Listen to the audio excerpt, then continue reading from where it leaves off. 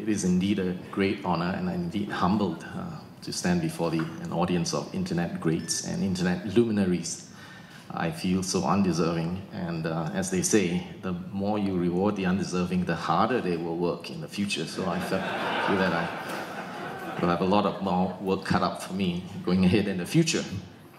There are, of course, many people I need to thank. As Lynn mentioned, there are so many of us who were involved in constructing this incredible global edifice that will stand the times of history. And we've basically created something never in the history of mankind, as Jimmy Wales puts it very well, that the sum total of human knowledge can now be accessible by everyone. So it's indeed an incredible honor for me to receive this, to be inducted into this Hall of Fame. As Lynn said, it was indeed many people, and I'm gratified to know that there are at least 2 ladies who are in the midst of the first inaugural Hall of Fame.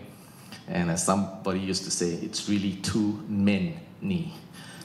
And I hope that going forward in the future, we will have more people in the communities that are underrepresented coming forward to serve the internet cause.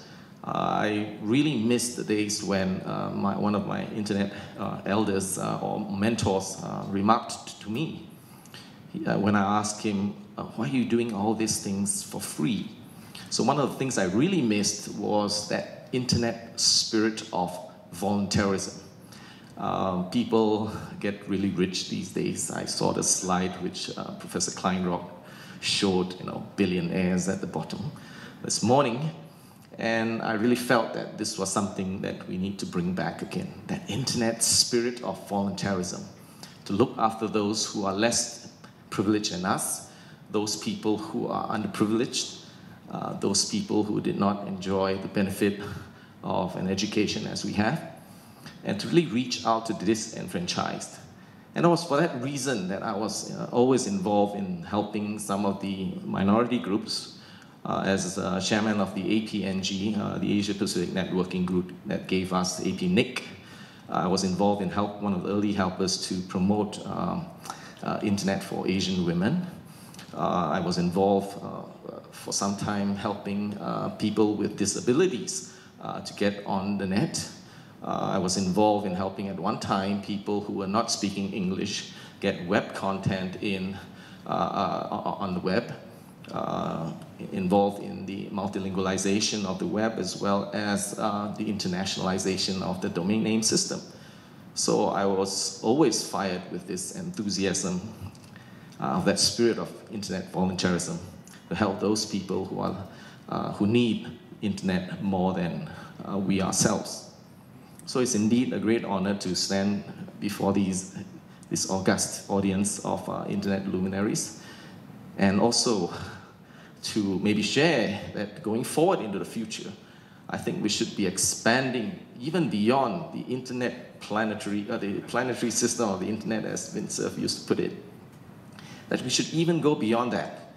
And I stand here as I used to be a professor in biochemistry before I was sucked in by Dr. Teo Ho Tong, my former boss, into the things internet in the 90s. And I've gone back to become a professor in biochemistry, working on bioinformatics and computational biology. So I'm quite the odd one out here amongst these internet engineers and network professors. But I like to highlight the point that all living things for eons are living things because they process information, and they've developed over eons the ability to transfer information from one place to another, from one organism to another. And we, in a sense, in the internet community, are just reinventing something that nature has already invented a long time ago. But, of course, in a different form, we have carbon chemistry, and, of course, most of us dealing with silicon chemistry. But the point here is that we are increasingly beginning to be able to read that source code of nature through tremendous advances in genomics, for instance, proteomics and so on. We're able now to read that source code of life. And we will see increasingly going forward into the future this convergence as well of biological information and digital information. And I really sincerely hope that I will live long enough, hopefully as long as my grandfather, who just passed away not so long ago at 101, that perhaps I may have that honor and chance of seeing yet another level of integration and convergence, and that of fusing biological information with digital information that we in this audience have been a glorious part of. Thank you very much.